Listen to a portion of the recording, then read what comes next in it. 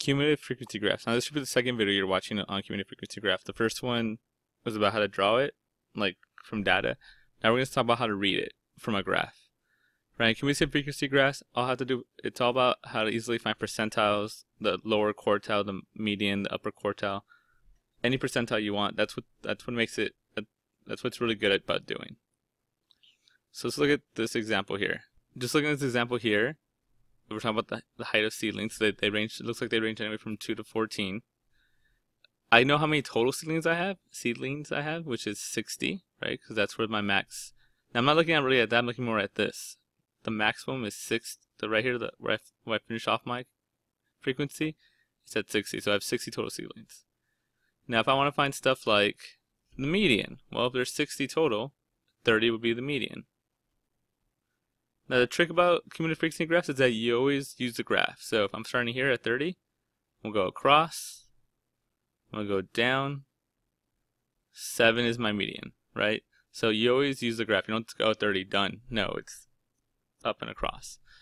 Now if I want to find Q1 would be the lower quartile, right? The median of the bottom half, which would be, since that's 30, would be 15. Q1 or lower quartile. Go across, terrible line. Go down, so it should be around 6, because I don't know, my drawing's terrible. The upper quartile, or the median of the top half, would be between 60 and 30, so 45. That'd be Q3. You're going to go across, go down, and then you just kind of estimate. It looks like 8.4 or something. It's supposed to be a 4. If you want to find the IQR, right, it's Q3 minus Q1. So it would be, in this case, it would be 8.4. That's what that is. 4 out of 9. Minus 6, or 2.4. So that's one thing you could do with this graph. Now let's erase all this and let's talk about how to use percentiles with this. Okay, let's go over some percentile questions. One of them might be just simply, how tall does the ceiling have to be in the 20th percentile? So what we do there is you go, okay, 20th percentile, I go 0.2. Times about the total number of seedlings we have, which is 60. So 0.2 times 60, which would be about 12. So about 12. So what we do there, your answer's not 12, because again, you got to use the graph. So what we're going to do is, we're going to go here to 12, right, under frequency, so it's about the 12th value, so around there, estimate. Then you go across. Again, remember the question was how tall, not how many seedlings. So you go across and go down. Hopefully your lines are straighter than mine. And I don't know, let's just say it's about 5.4. Again with the 5.4. So about 5.4 centimeters. So that's how we do a prompt. They ask you for percentile. Similarly, but slightly different, they could switch it up a bit. They could say, how tall to be, maybe it's how long, to be in the top 10 percentile. Now, very similar prompt, but that word top changes it considerably. It's a little twisted. So if they say that, then the idea is you don't just go, 10% times 60, which would be, by the way, let's do 10% times 60, which would be 6. You don't go from the bottom 6. It says top. So if they say that, you have to go from the top. So you got to get our top amount, our total amount, 60, and then subtract off that 6, right? Because it says from the top. So you got to go 54. And again, 54 is not your answer. You go to 54, you got to use the graph. You never do this without using the graph. Estimate 54, go across, go down. It looks like about 10. So top 10 percentile would be about the height of 10 centimeters. So there's 2 types of problems like that. So that's the general things I want you to keep in mind, right? If they give you a percentile, you just multiply that percentile by the total. In this case, 60. Then you go across and you go down. Now, if they ever say the top percentile or top whatever, then you go from the top. Keep that in mind. Same idea, but you go from the top. So it goes from you have to go from 60. Basic percentile, you go from 0. That's a slight difference. Now let's go the other way. Let's go from, what if it gave me the height and I got to figure out the percentile? That's what's next. Let me clear the board again. Okay, here we go. Look at, I just learned how to insert text into my file, so brand new world. Well, anyway, let's do this example here. If a seedling is less than 7 centimeters, what percentile is it? So here's the key thing about this. It says less than, right? So the little type right there, less than. It's me underlining it and not crossing it out. So that's important. Less than 7 centimeters. So what we're going to do is, okay, now they give us centimeters, so we're going to start down here. So 7. Now remember the rule, you always use the graph. So you have to go up. That's a little far, but whatever. And across. Hopefully your lines are better than mine. And let's say I'm going to estimate that to be 29. Now again, since it said less than, that's it. You go less than, always go from the bottom, just like before. So less than percentile, this always goes from the bottom. So actually, I'm almost done. Not totally done. There's 29 seedlings that are less than 7 centimeters, but that wasn't the question. It said what percentile. So since I wanted the percentile, I get my value 29. And I got to divide it by the whole thing, so 60. Whatever 29 over 60 is, I'm going to use my calculator off on the side over here. 29 divided by 60 is 48 percentile, so 0.483, or 48 percentile. So that's what you do when you set percentile. If it just said like how many seedlings, you just leave it at 29. But percentile, you gotta find a ratio. Likewise, on number 2, if a seedling is greater than 10, right? So very important, greater than, you can go from the top. Right? Anytime it says more than or greater than, you have to go from the top. But the same idea. So here's 10. Right? They gave me centimeters. So again, you're looking at this part. So there's 10. As always, the main rule here is use the graph. You always have to use the graph. It was pretty straight for a while. Probably the best one I've done yet until the end. And then from here, go across. Let's say 54. Now here's the thing. Again, my answer is not 54. It says greater than. So how many people are greater than that 54? Well, it goes from 60. So 60 minus 54 is 6. So there's 6 seedlings greater than 54. But again, I want percentile. So I actually got divided by 60. That'll be 1 in 10 or 10%. 10 percentile. So that's the way that works. The key thing with this stuff is keep in mind, less than goes to the bottom, from the bottom, I should say. Alright, so if it says less than, you want to go from the bottom. If it says greater than, you want to go from the top. It's the general rule for cumulative frequency. Always true. Less than from the bottom, greater than from the top. Now let's do some examples. Let's do some real examples. So let's look at the example right here. The following cumulative frequency graph displays the performance of 80 competitors in a cross-country race. So let's look at this, right? So notice 80 is my max. There's 80 people that went on the race. Now these are different times. So you could go as fast as 21 minutes, it looks like, and as slow as 36 minutes. So let's look at the questions. First one, find the lower quartile. Now again, 80's the max, 0 is the min. So my median will be halfway, will be 40. So this is my median right here. Have 40, which means my lower quartile will just be halfway between the max and the min, which would be 20. So this is my lower quartile, or Q1. And as always, you don't just stop there at 20. You have to go use the graph. Number 1 rule here is use the graph. So go across, go down. It looks like it's 27. So 27 is the lower quartile. And then we're going to do the next one, find the median. Well, I already got 40 marked off. So let's go across, go down. Hopefully lines better than mine, 29.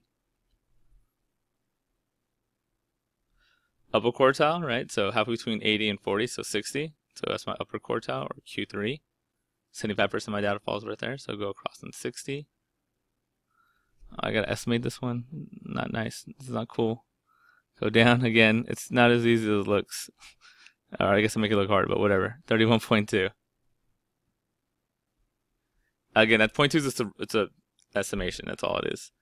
Find the interquartile range. Okay, well, that's IQR, which is Q3 minus Q1. Right, my Q3 is right here, 31.2. My Q1's up there, 27. So if I subtract that, I get, let's say, 3.2. 4.2. 4.2. 4.2. 4.2. Now, the last part of this, well, actually not the last part, but last part of this little mini part right here is estimate the 40th percentile. So again, now they didn't say top, so it's just we go from the bottom. So it's just 40 percentile, just get 40, multiply that by 80, and you get about 32. So again, not the answer, you got to use the graph. Now, the percentile, so that's on this side. They didn't say minutes or anything, so you're using this side. Estimate about 32. We're going to use the graph. It's the number one rule with this thing. Go across on way too high. Go down. I'm going to guess around 28.4 or something like that, something to that effect. Again, it's just an estimate. So that's the way that works. Alright, percentile, just multiply, go across, go down. If they would have said top, I would have done it a little differently. I would have gone from the 80. So if they would have been top, I would have gone 32 down and gone across. But they just said percentile.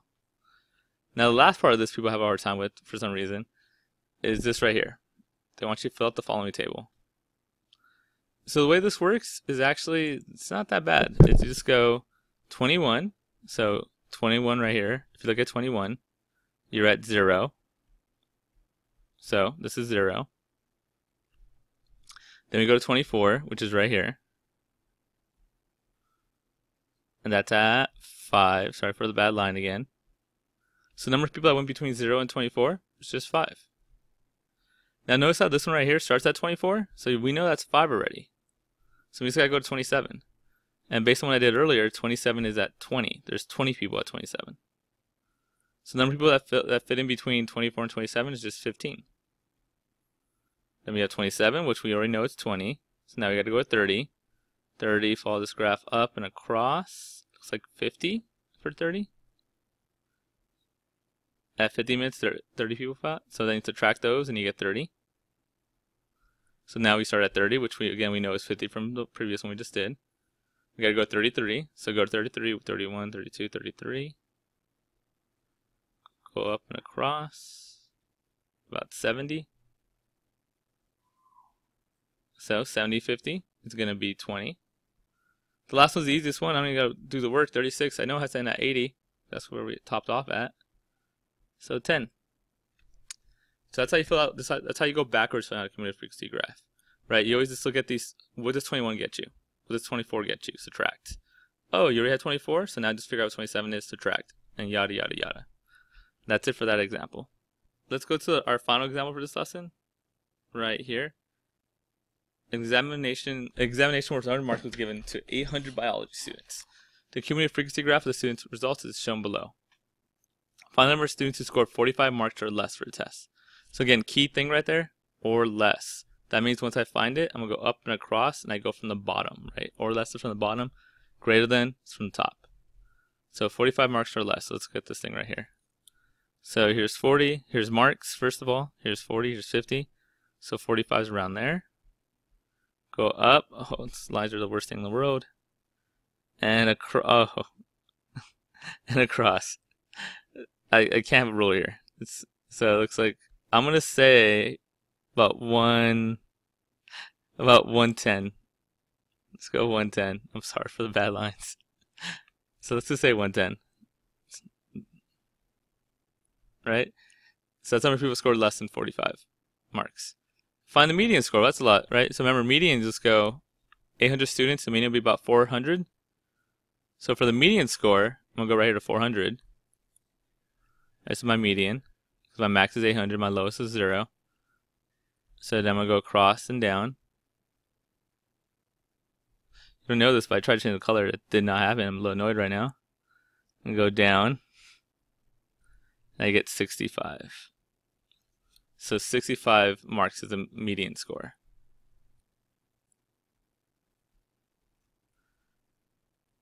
Now the middle 50, between the values of the middle 50. Now that's just like vocab. You guys remember what middle 50 means? IQR. So this is Q3 minus Q1. So I gotta find those. I haven't found those yet. Actually, between what values? So I'm not gonna subtract. I'm just gonna state those values. They didn't say like find the IQR. It says between what two values. So I just gotta find Q3 and Q1. So Q3, let's do that first. So here's 800, here's 400. Q3 would be halfway, which would be right there. Upper quartile. Go across. Yeah, that's not bad. And let's go down. I'm gonna jinx myself now. So about 75. That's actually a good line for me. So we have 75 for our Q3. Q1, right? Halfway between 400 and 0, so about 200. So Q1. Go across. And go down. Another one I gotta estimate. Looks like, let's say 54. So right here it says between what two values? About 75 and 54. Now they want that inner quarter, find the inner quarter range. So now you just subtract those two. 75 minus 54, also known as 21, is our IQR. Next one, what percentage of students obtain a mark of more than 55? Again, a couple things you want to note. They give you the marks. We're looking at marks first. We're going to go mark up and across. They want more than 55. And again, also notice it says percentage. So once I get my number, it's not the answer. I can divide by the whole thing. So more than, again, from the top, more than. So I go down here, look at my marks. So here is 55. Right, so again, here's my marks. I go up and across. You always use the graph on this problem. Then go across. And it's another, you have to do an estimate, so about, let's say 220. Now again, it said more than, so we gotta go from the top. It said more than. So let's go from the top. So 800 minus 220, so about 580. Again, that's actually not my answer. That's how many students scored more than 55. But the question said what percentage. So it's like saying what percentile. So you go what was that, 520? 580. So you go 580 divided by 800, and whatever that turned out to be would be my percentile. And the last question on this problem, if a distinction is awarded for the top 10% of students, again, notice from the top 10%, what score is required to receive this honor? So what score do you need to get? What mark do you need to get if you want to be top 10? So again, remember, top 10 means from the top. So first, let's figure out what 10% is. 10% times that by 800, I get 80. So top 80 students. But again, that's from the top. So 800, right, go from top, minus 80 is 720. So now I got to go 720 across and go down because you always use the graph, right? So again, top 10%, so multiply 10% times 800. Now I want it from the top. So once I did that, I got to subtract it. So I know, okay, around 720 students below them. So you go to my graph. Again, you got to estimate 720. I don't know, somewhere around here-ish. Go across. Go down. I know, so based on mine, you need to score like around an 82 or 83. Right, so you need to score 82 if you want to be in the top 10% of the class. And that's how you do cumulative frequency graphs. They're very important in IB. They ask this about once every year or two. There's a big chance this will be on the IB test.